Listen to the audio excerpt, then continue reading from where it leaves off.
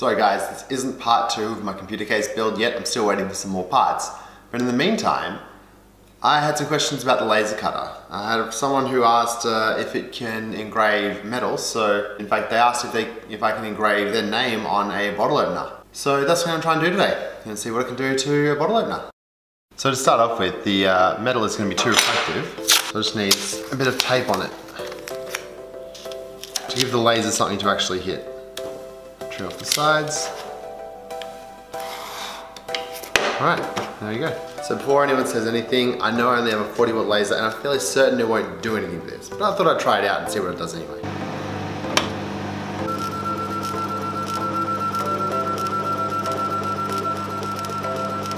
So it looks like it's cut away nicely, but if you peel this off, from some angles you can see the logo, which looks like a good success, right? But the way this worked was the laser burnt away the actual paper of the tape, the master tape, and it's left the residue. A little bit of rubbing alcohol, and the logo's gone. But when I first tried this, it gave me an idea. What if I used the laser to just cut away some tape to allow me to create a mask? So instead of actually trying to engrave with a laser, I just used the laser to put a stencil on. Now if we take a layer of masking tape, sorry, electrical tape,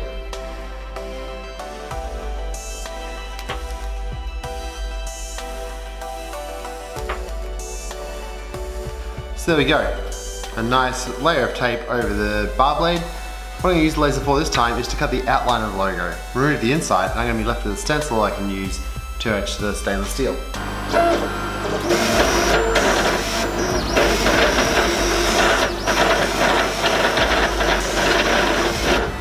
There's our logo.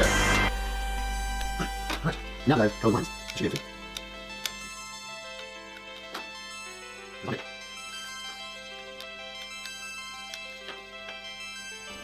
So you can see, right where the joins are, fine bits, is also where the tape doubled up, which didn't work too well. There we go. It's all stuck down, and left with a nice mask. Right, for this part, hand protection, eye protection. So I'm using some Ferric Chloride solution, which is a moderately strong acid, so hand and eye protection is a must. I'll take some of this Ferric Chloride and just paste this on.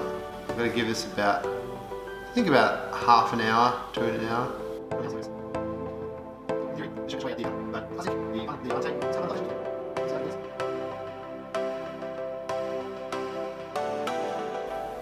Alright, let's come back in half an hour and see how it goes.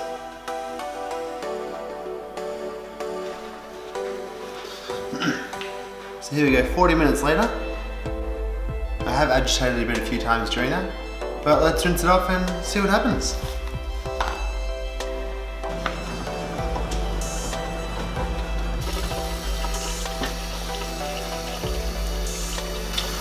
Alright, take the tape off and see how it went.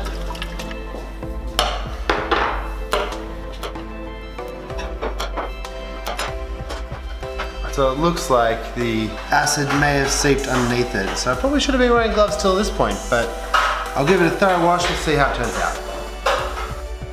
So for the first try, as a proof of concept it turned out alright. The etching stayed in it. Unfortunately the masking didn't work too well.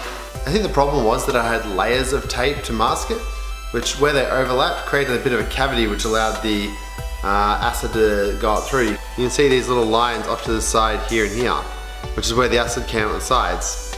Also, where they overlapped was right where the finest points were and the laser didn't quite cut through 2 layers.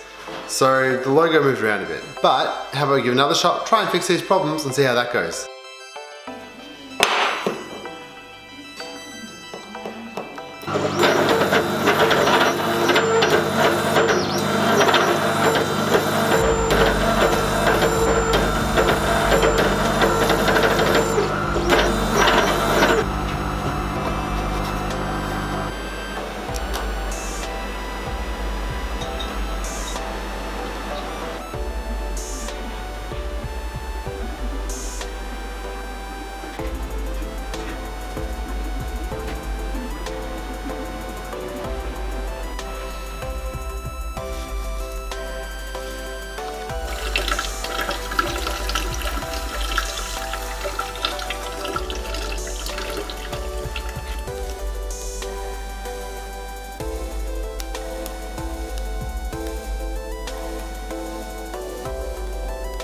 Alright, let's give this a scrub and see if I can clean that off.